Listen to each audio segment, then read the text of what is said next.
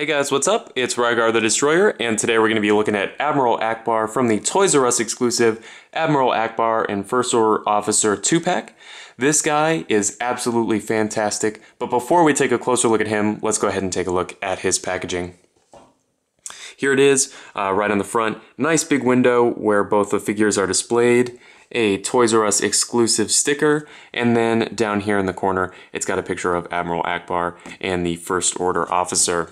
Then again, that image is repeated on the back, and there is a brief description. If you'd like to read that, you can go ahead and just pause the video.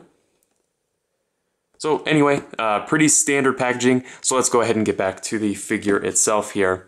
Now, Admiral Ackbar stands at almost exactly 6 inches tall, so he's going to be right in scale with all of your other Star Wars Black Series figures, and he does come with one accessory, and that is his blaster here. Really fantastic detail on this, and some pretty nice paintwork as well. So I really like that. And as far as articulation on this figure goes, it's pretty good overall. There are some things that are sort of interesting. I'm sure you noticed in my thumbnail that the mouth is articulated, but it's sort of done in an interesting way. There's not a hinge or anything.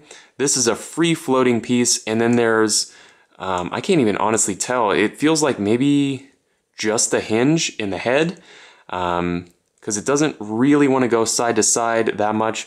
It just really opens, and then this is a free floating piece in there, so you can't really get him to like close his mouth all the way without just sort of wedging it in there. So kind of an interesting way to articulate that, and leads to some sort of funny posing options. But they did an absolutely fantastic job sculpting and painting this head here.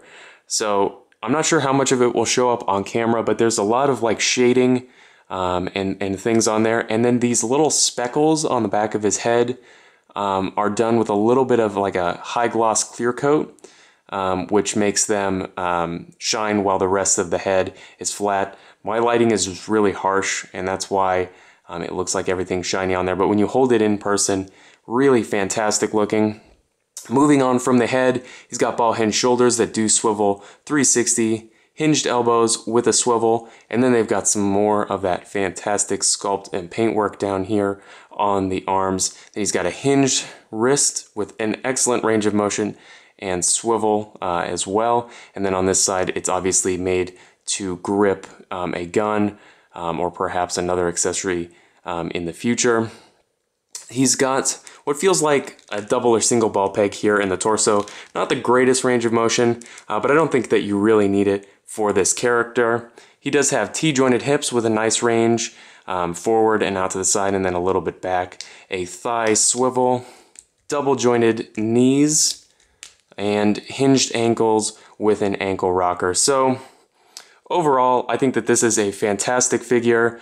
I'm really excited because I'm imagining they're going to reuse some of these parts again on you know, an original trilogy Admiral Ackbar, and perhaps also on some just generic Rebel figures or other characters, which makes me really excited because the sculpt work on this is absolutely fantastic. So overall, this guy is, you know, in my opinion, a must-have, just because I think he looks fantastic. And the First Order Officer is okay.